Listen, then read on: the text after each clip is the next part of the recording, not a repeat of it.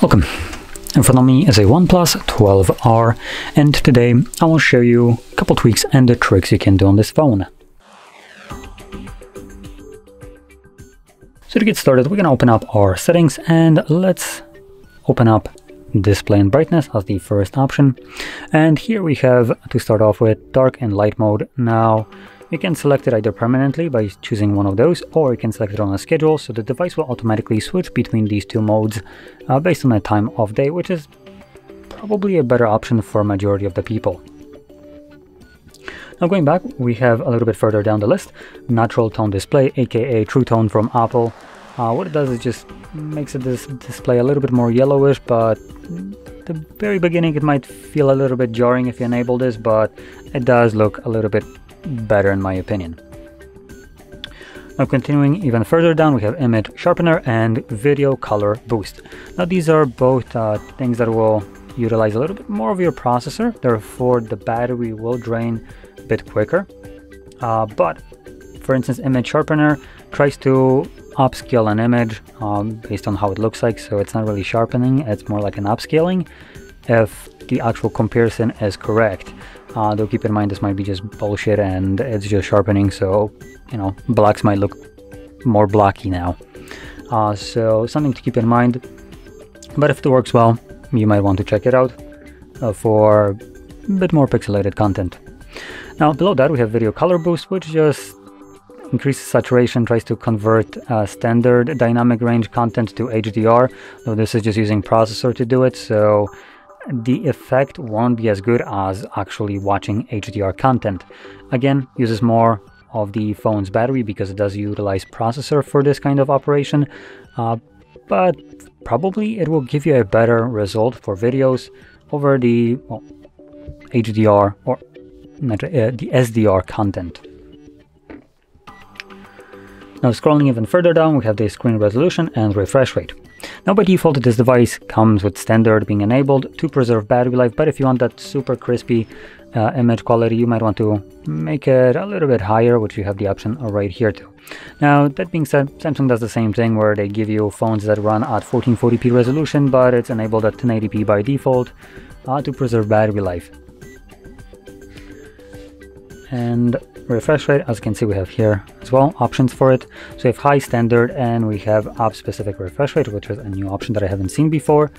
So you can choose whichever one you want. Now this is an LTPO display, meaning that it does drop, I believe, to like 10 or even 1 hertz per second or frame per second to preserve battery life. So that is a good thing.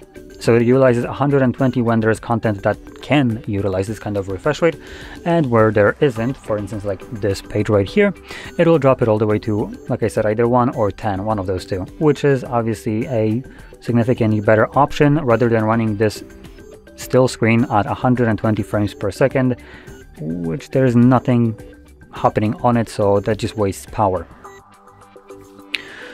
Now, going back to the main settings page, we can navigate to home screen and lock screen, and here we have the swipe down on home screen. Now by default we have shelf. I don't really like that myself, so I prefer to have it notification drawer. Now when you swipe down on your home screen, you'll get your notification shade along with the toggles, which is something that I use way more frequently over the actual shelf.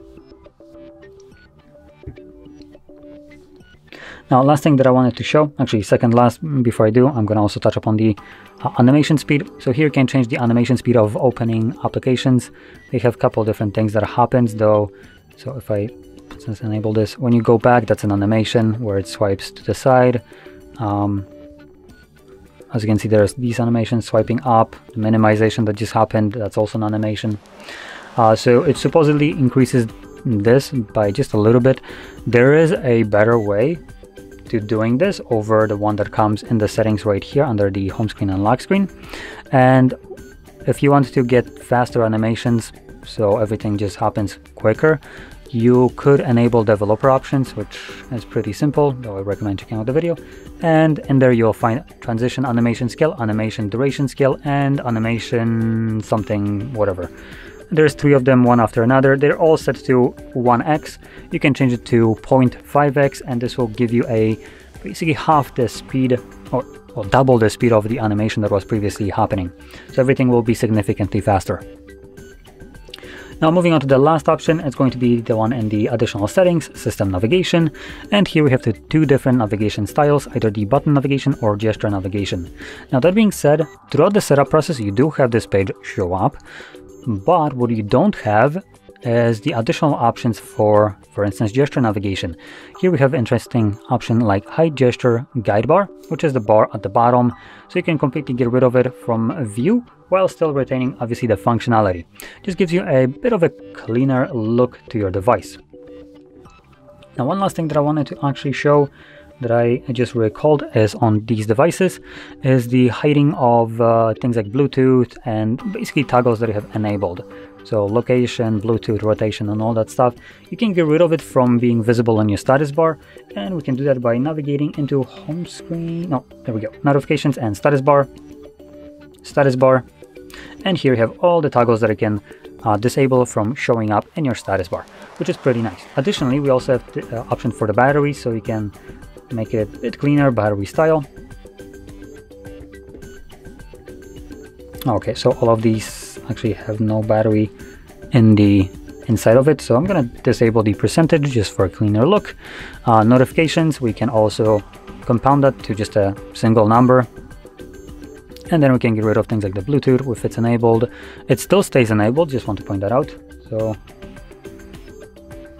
oh, there we go, it's right here. So you can see it's still enabled, yet it's not showing up in your status bar, and it just makes your device feel cleaner over the default cluttery look that you typically have.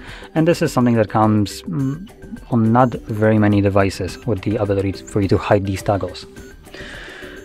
But anyway, with that being said, hopefully you found this very helpful, and if you did, don't forget to hit like, subscribe, and thanks for watching.